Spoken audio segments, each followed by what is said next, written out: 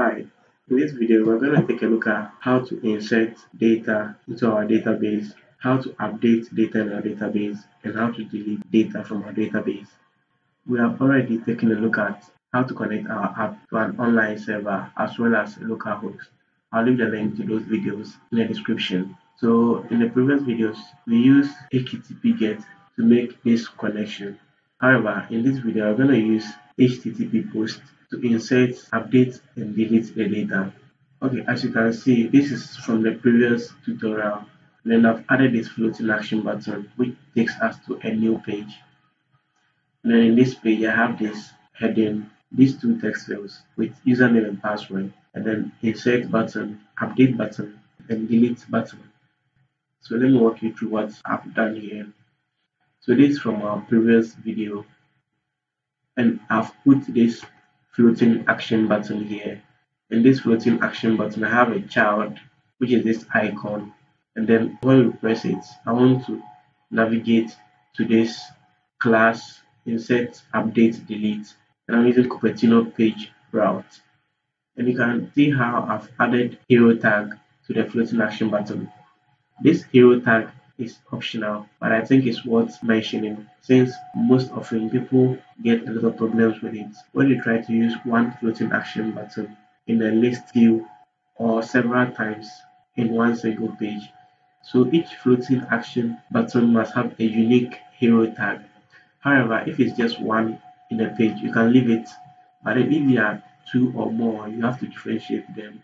But you generally don't do this since most often you just add one floating action button. If you intend to add more than one, then you have to give each one a unique hero tag. Okay, so that was just by the way.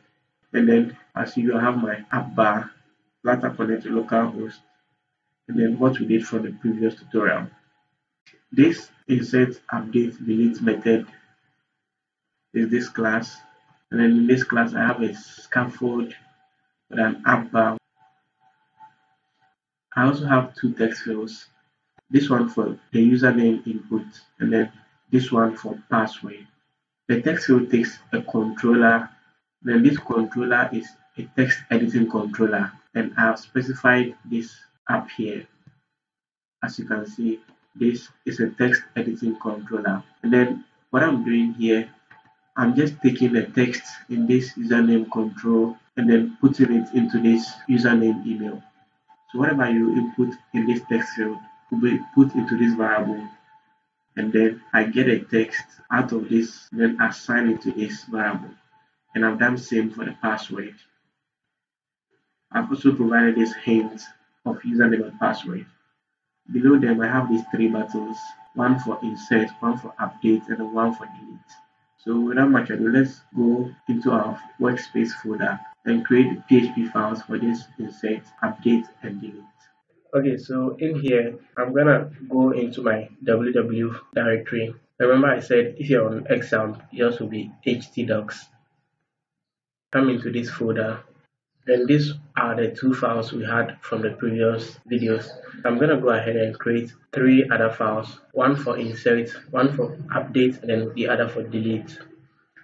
Okay, so I'm gonna open Notepad, and then I'm gonna open and close PHP tags. I'm gonna save this, and I'll save it here, and then save. So now you can see we have it here. I'm gonna go ahead and create the other files. Okay, so now you can see I have this additional files, delete, update, PHP files. So I'm gonna go back into Visual Studio Code. As you can see my insert file, I have nothing here besides these tags. First of all, what we will do is to add our connection.php file. So I'm gonna say require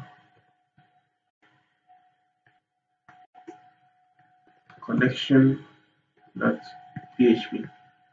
And then what we're going to do, we're going to pick the data from this box and this box and then send them into our database. So I'm going to provide the data anytime the request is being made to the database. And to do that, I'm going to create two variables, one for the username or email, then one for password. Username $_ post Remember I said at the beginning of the tutorial that we're going to use HTTP post instead of HTTP get, and say uname. So we're going to provide this uname attribute when we're making our post in our Flutter app. I'm going to go ahead and create another variable, pass wd.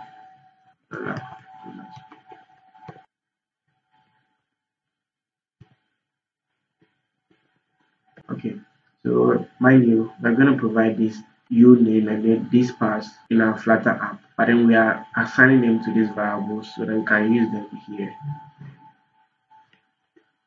So next, I'm going to make a variable to hold my insert query.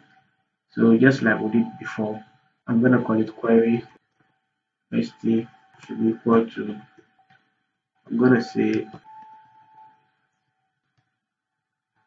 into. After this, we have to provide the name of our database table. In our case, this is our database and this is our table name. So I'm going to put that here, and I'm also going to specify the columns I want to insert this into. I'm going to say heading, want to insert into our headings column, then body.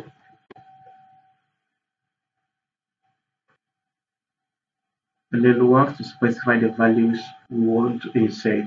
I'm going to say values. So our values are going to come from here. They're going to be strings. So I'm going to say single quote, double quote, and then dot dot. And then we'll put our variable in between these dots. So this is just to help put our variable here so that the variable name is not taken as a string instead. The first one is going to be for the heading, I'm going to make it the username. Then bring a comma. I'm going to copy the same thing. Then this time around, pass wd. Next, we're going to create our statement to prepare the query as we did earlier. I'm going to say connection, and then prepare. So what do we want to prepare? We want to prepare the query st. Okay, and then now we are done with preparing the query. We want to execute it. I'm going to say statement execute.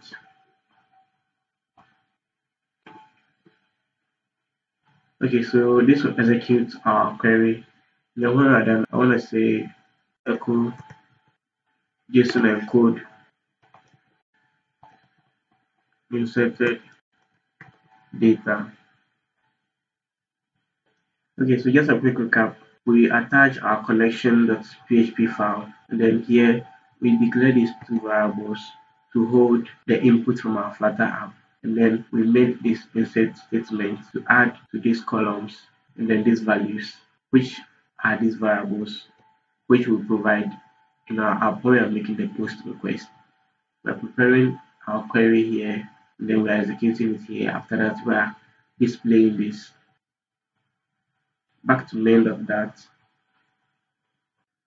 So as you can see from the previous tutorial, we use HTTP get here. This HTTP get takes URL and headers.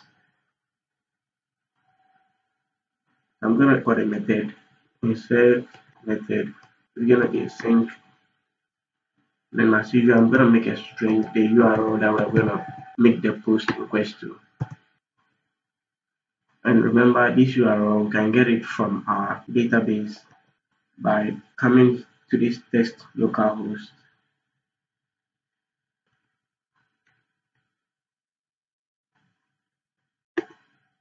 You can see we have our files here. I'm gonna go ahead and copy this. So this will be the URL. You have to replace the localhost with 10022 when you're using an Android emulator or with your computer's IP address if you're using a physical device. This is the path to these files. I'm gonna specify insert data.php.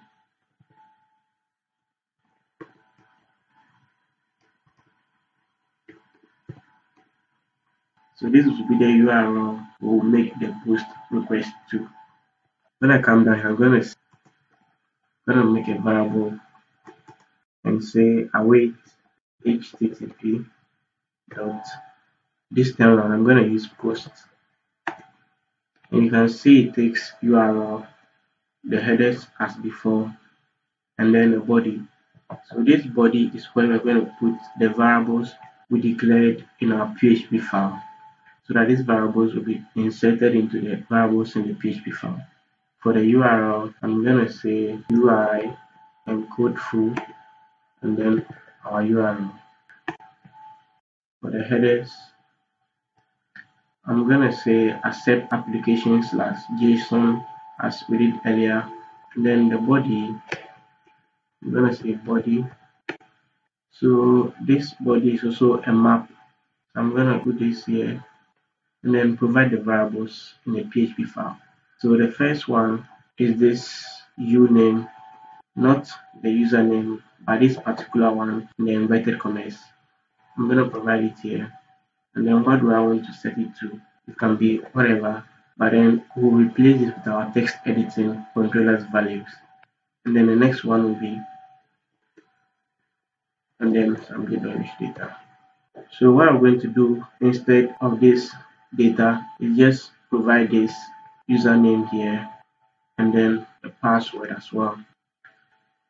Okay, so once this is done, I want to take the response and call it response body, which will be equal to json.decode res body.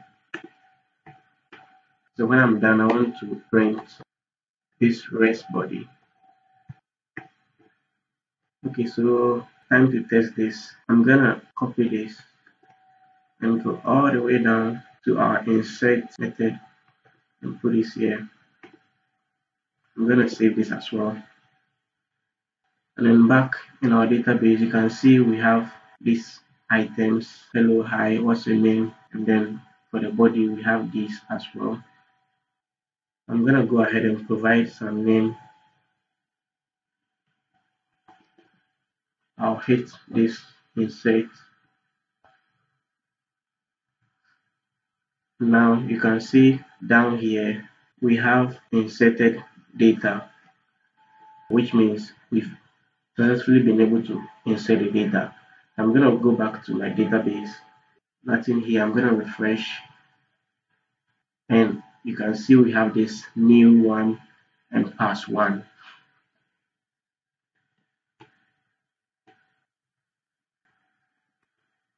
I'm going to hit this inserted data done, then refresh this.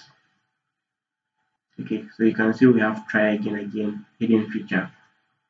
Now I'm going to go ahead and update the data in our database. Okay, so for our update method, we're going to be needing connection.php. We're going to be needing a query as well. I'm just going to copy this since it's going to be something similar, and instead change this to deleted. So the raw difference actually lies here. I'm also going to go ahead and copy these two variables. Okay, so here the raw difference lies here. Other than that, everything remains the same. So here I'm going to say update.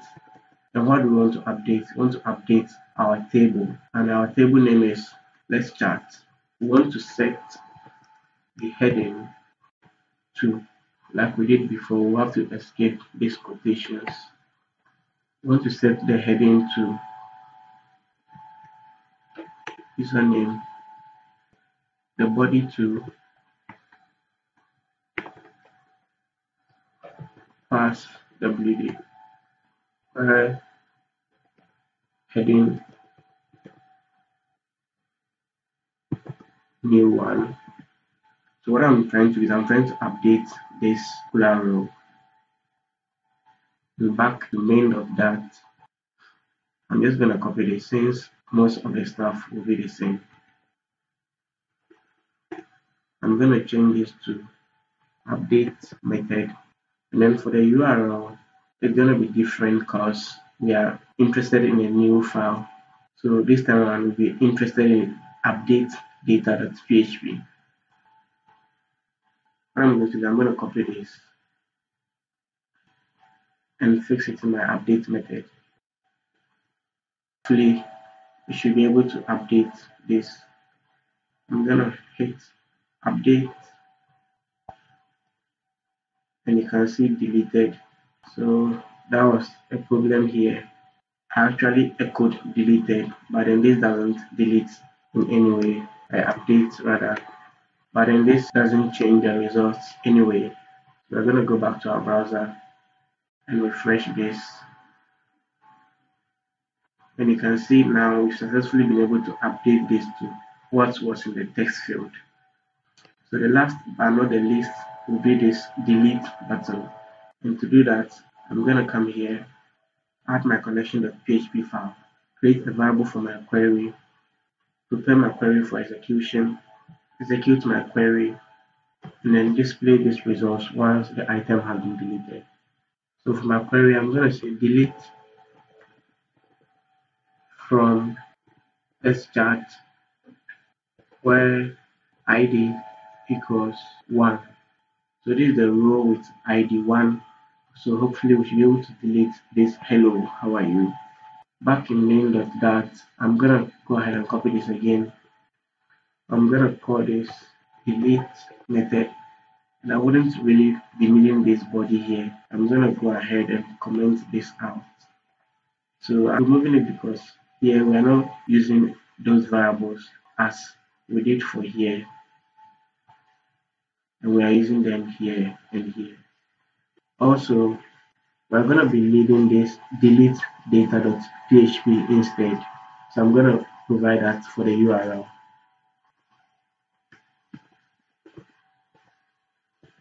And then I think we are set to go. So I'm going to copy this. And then hit the delete button. So you can see it deleted this item. And let's go back to our database. We still have it here. Hello, how are you? Let's refresh.